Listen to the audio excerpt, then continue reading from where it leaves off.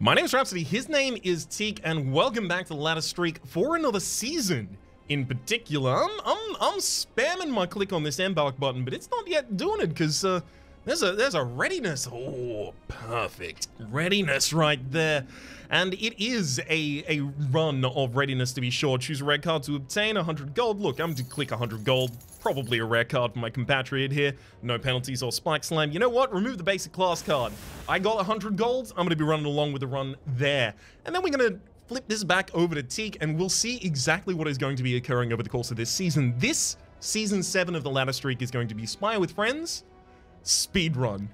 So here we've got Teak, who is going to be speedrunning through the run. While I'm off camera, I'm just going to be paused. There's nothing happening on my screen. You jump back to it, that's what's happening. I'm standing there in front of Meow. But when we do jump back to me, I will then be speedrunning, and Teak will be doing what I'm effectively doing right now. The color commentary thereof, an uppercut pickup.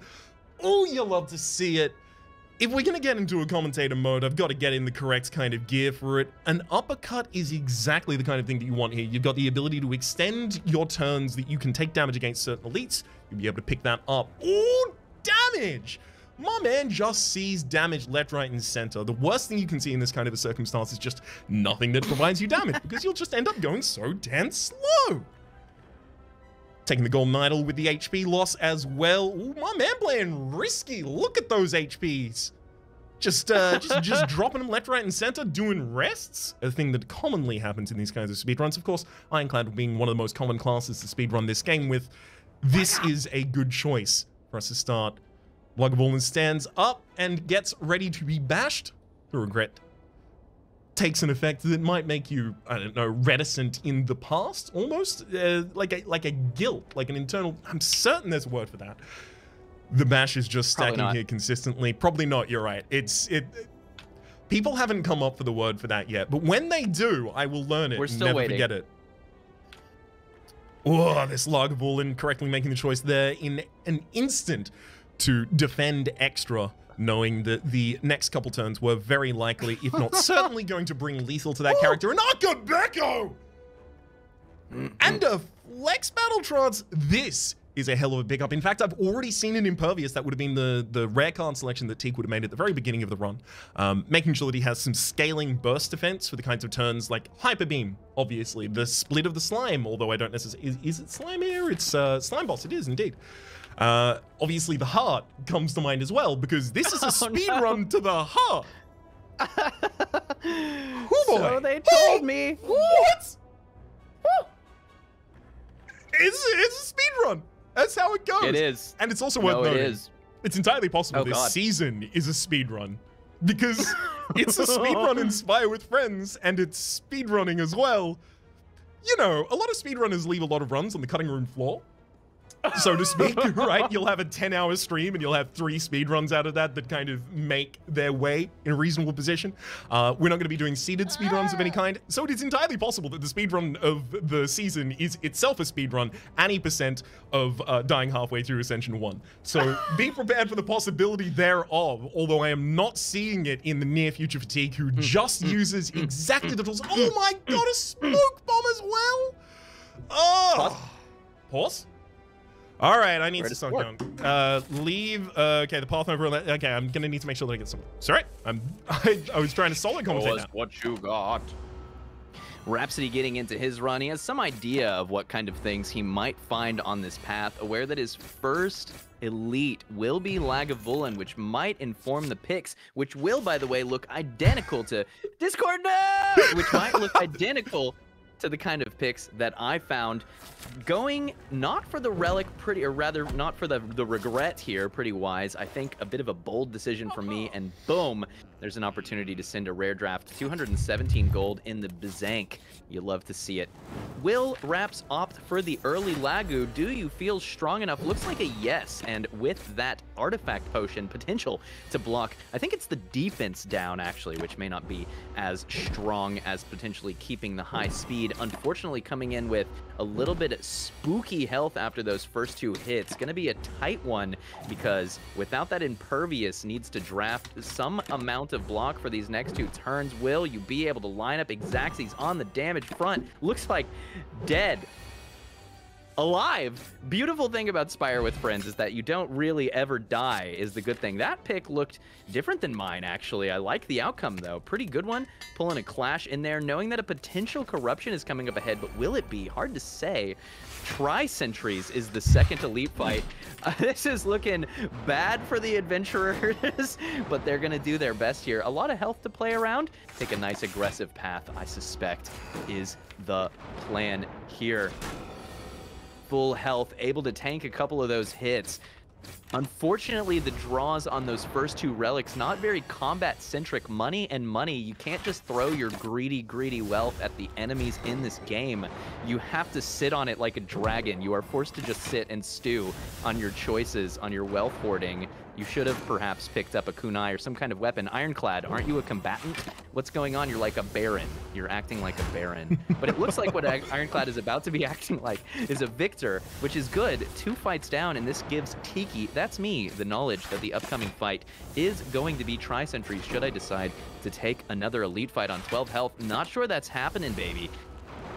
Quite a lot of money to potentially spend, though, too, and that's going to be the case for Rhapsody as well, who's looking at that Akabeko. You love to see it.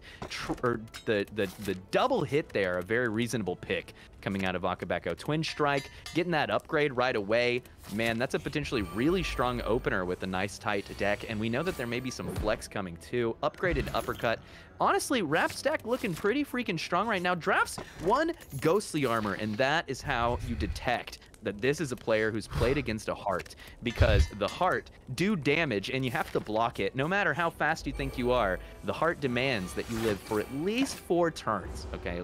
Maybe 3 turns at Ascension 1, and so you're gonna have to block some. Rhapsody correctly picking the card that says some block on it, and boom, there's the Scalen. Here's a Courier. Boom, bang, bang, boom.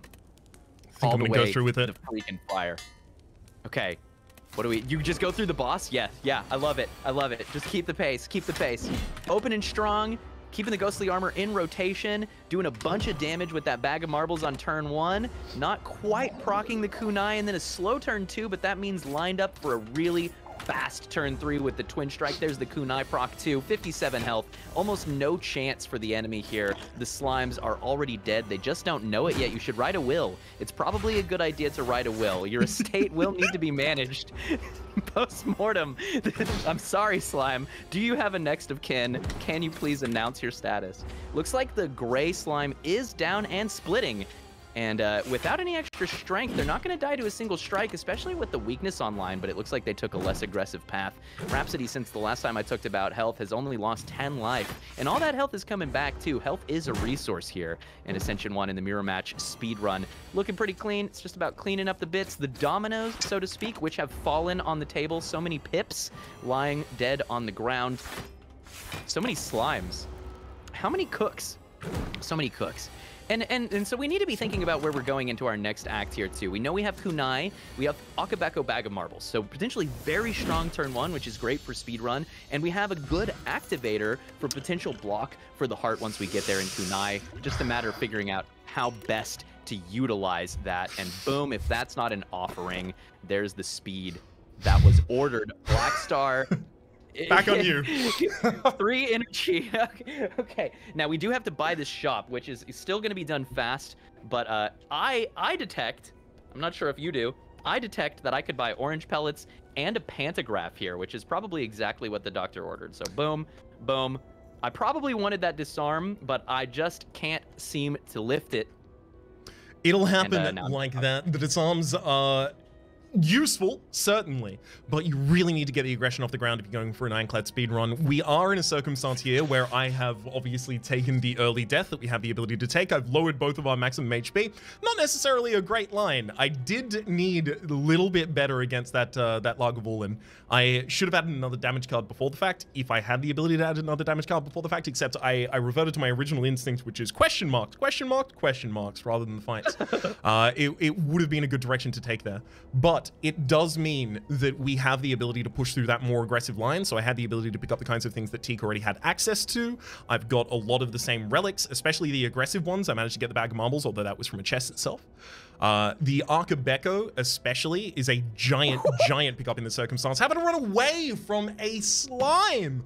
Ooh, it hurts, but that is why we love the smoke bomb in that certain situation. Unfortunately, Teak there has to run away from the corpse on the ground, is deeply, deeply intimidated by it, is being offered another Reaper and Corruption. Man, these rare picks that Teak is going to get to be able to make as a result of passovers at the Courier are going to be particularly effective here. Whether or not they will pull him across the line, man, there's a lot of different options here, but it does really come down to whether or not Teak is going to be able to support it with a... that's interesting. I was wondering whether or not he was going to go for the Fiend Fire, but whether or not that was going to be feeling a little bit behind the curve just because of the lack of draw that already exists in this deck, and then going for something more in a sustained defensive kinds of situation that exists in the Juggernaut. It's worth noting, Juggernaut is a large amount of burst damage when paired with Corruption. Not only with Corruption and Feel No Pain and just being able Feel No Pain, Fear No Pain, Fear No Evil. Fear No Evil is the other one. Feel No Pain is this one. Not just paired with that kind of thing, but the fact that you get to play a whole defensive hand and still do a giant amount of damage, it will make sure that if Teak gets to play out that Juggernaut relatively early, he has the ability to pull himself back from it. We're now in a circumstance where it looks like Teak is going to be leaving that Reaper. Ooh. Ooh, that's a 3 HP situation right here. Remember what I said about the speed run of the season. We could end up on season 8 very soon. It's entirely possible. If not theoretically likely. We end up in a situation here where Teak is also choosing to throw away slimes earlier. That was something that I didn't necessarily do too much of in my own. I went for a relatively aggressive split and then hoped that I was going to be able to ride out the edge of it. But especially without many AoE cards in the deck, that felt like it was going to be a thing that was... totally true. I'm totally dead. You say you did, but I did it in the Lagavulin fight. And that's been season 7. What'd you think? I think we won. Any %. See you in season 8, baby.